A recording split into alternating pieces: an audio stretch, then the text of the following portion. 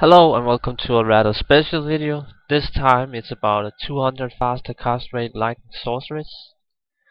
Now this is the original character, just a few levels higher that I used for my 117 faster cast rate like sorceress. This sorceress also has a different build, which I will go over in just a minute. First I will just show the stats. Just enough strength for your spirit shield. You need some dexterity if you use a wizard spike, but this is not something you need to. Then you should aim for the rest in vitality. Now you could put something in energy. It's not useless to put points into energy for this build, but I chose not to. I just went with the remaining points into vitality. Now the build. I took 1 point in frozen armor just to get that defense up. Took 1 point in warmth. And now for lightning, I took 1 point to teleport and procced, static field, and then I maxed Nova. I'm definitely going to be using Nova now that I have maxed it. It is amazing just when you have the faster cast rate for it. And then I maxed lightning, chain lightning, and lightning mastery, and then put remaining points into charge bolt. And that's the build. Now let's go over the gear. Some of these gear you have to use. There's no other options. You need to use mage piece for the faster cast rate. The mana regen also helps a lot. I have 1 faster caster rate ring. You can also go with 2 faster cast rate ring, but then you don't have to use a wizard spike, and then you could use a hoto instead. But I chose not to because I feel like wizard spike plus 1 faster cast rate ring is better than hoto.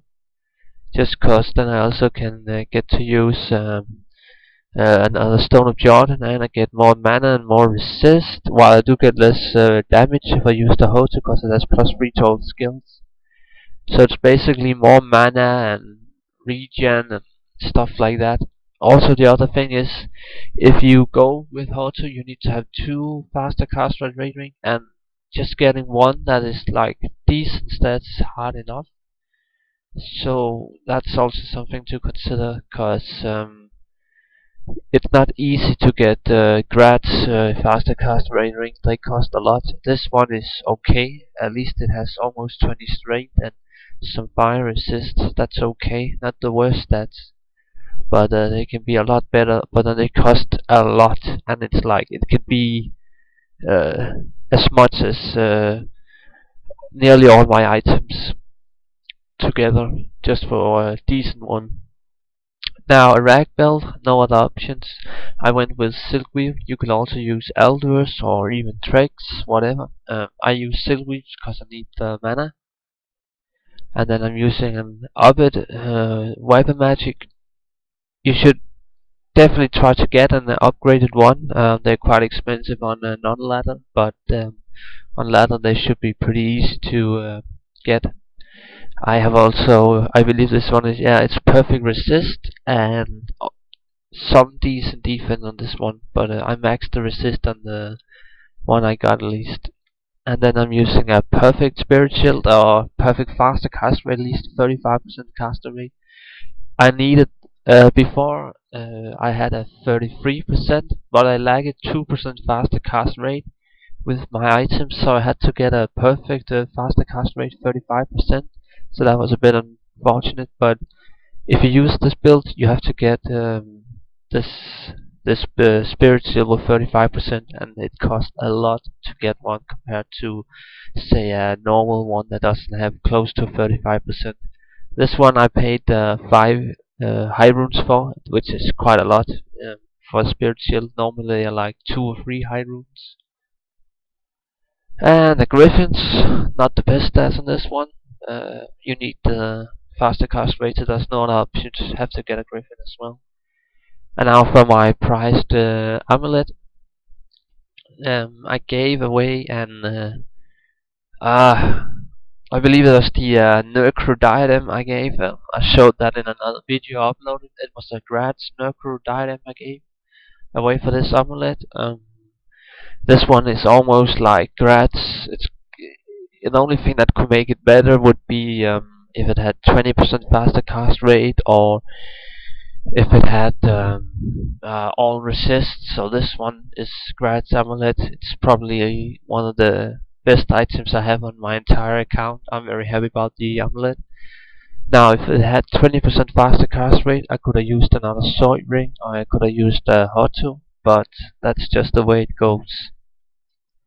Now for the inventory, if I had more wealth, I do have some, I could go for it, but if I wanted to, or if you want to, you could go for faster hit recovery, large grand charms. Faster hit recovery is very nice for standing around all the mobs when you're using Nova, and then just go with some small charms. You don't even have to get resist on them or anything. It's like you max the resist anyway, even with Hotu. So that's pretty easy. Not the best torches or needlers I have on this one as well, but it's just more life. It doesn't really matter. But try to get good attributes and don't care about the resist, because with these items you max resist anyway. And also have some other items from my old build, but there's not much to show. Again, you can use a Hotu if you don't want to use a wizard spike, but that's about it. And yeah, I think I will showcase the build now. Now I haven't been practicing much. I kind of just got to 89 and respected for the gear now. So let's just see how it goes. If I can hit at least below, say, 2 minutes 50. Oh, and also I love teleporting with 200% faster cast rate. There is a huge difference between that and 105 faster cast rate. It's just so amazing. That's one of the perks of having this much faster cast rate. We saw I nearly used 1.2k mana just for this one elite pack here. It's yeah, it costs so much mana this build. I might have to change out the rows of potion as well, so I have 3 rows of mana potions and not 2. But we will see how this goes. Anywho, let's buff up and let's get the mana up. Okay, and I'm going now.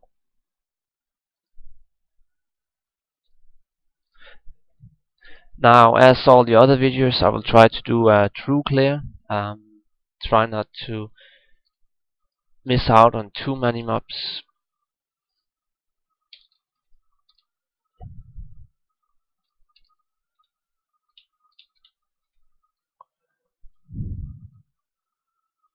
Yeah, it's unfortunate that I didn't get 3 rows of mana. I can already see now. But as you see, it's definitely an insane build for AoE. I was worried at the first that the range wouldn't be worth it, but it is. You just hit so much with it. And with the super fast teleporting, you just get so much damage in. I need to go and get 3 rows potion. Yeah, that's the downside about this build here. It is very intense on mana. I wouldn't recommend this for, say, a high level solo play. This is just one player on hell difficulty, so it's pretty easy for me to kill without too many mana issues. But I don't think this works in an 8-player game too much.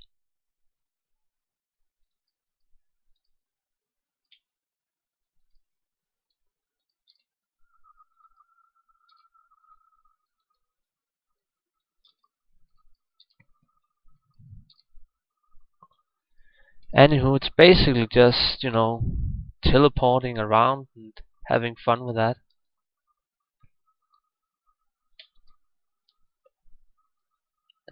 But anyway, if you go for this build, just be prepared. It will cost so much more than a normal build, just cause you need a good amulet and a faster cast rate ring. And that's kind of what held me back, always trying to make this build. But now I invested some wealth in it, and I'm definitely enjoying it.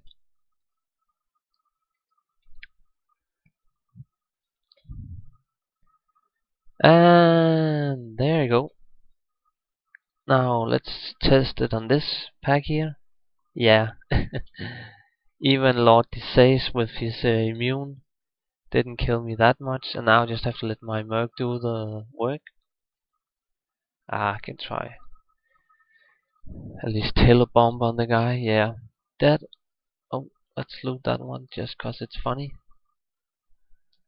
Yeah, now 3 minutes has passed, but I had to go to town as well, so it's not too bad.